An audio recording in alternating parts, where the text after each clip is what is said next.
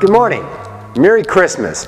A few years back, researchers looked into why sugar appeared to be so addictive, so they looked at studies done on rats. And what they found out is when they pulled the sugar out of the diet of the rats, their teeth would chatter, their feet would tremor, and their heads would shake. So they used the same theory and applied it to human research, and just recently, a pharmaceutical company got approval by the FDA to come out with a new medication starting next year called Contrave, which combines two drugs, Wellbutrin, an antidepressant, and naltrexone, an anti-addiction drug, to help people finally get control of their weight problems. So what they're really telling you, ladies and gentlemen, is that people that have weight issues have issues in life, and they're addicted to carbs. And until next week, Merry Christmas and have a Happy New Year.